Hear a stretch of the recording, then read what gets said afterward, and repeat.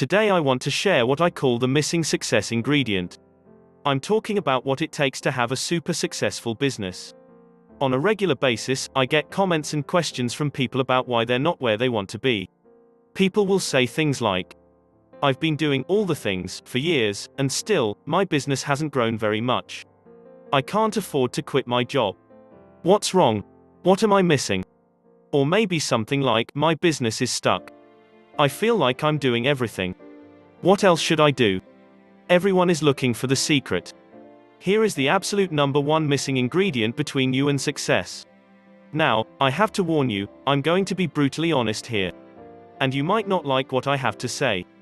The number one missing ingredient is leadership. I see so many people that want to lead from behind. And in my experience, there is no such thing as leading from behind. I don't mean having power over anyone. That isn't leadership at all. But being in your center of power and coming from a place of majesty is.